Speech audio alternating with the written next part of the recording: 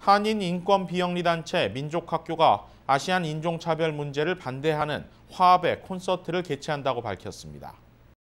문화와 연대로 커뮤니티를 다시 상상하자는 주제로 개최하는 이번 콘서트는 최근 정점에 다다른 아시안 인종차별 문제 해소를 위한 메시지가 담길 예정입니다.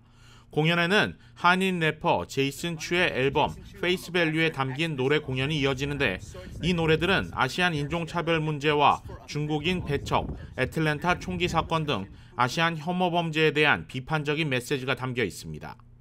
콘서트와 함께 인권 문제 해소를 위한 토론회도 마련됩니다. 토론회에는 노숙자 커뮤니티 지원과 저소득층 주택 문제 해결 등 각계 분야에서 활동하는 전문가들이 참석할 예정입니다. 이번 콘서트는 오는 21일 오후 3시부터 8시까지 LA 한인타운 민족학교에서 개최됩니다. 이번 공연은 입장료가 있으며 온라인 예약이 가능합니다.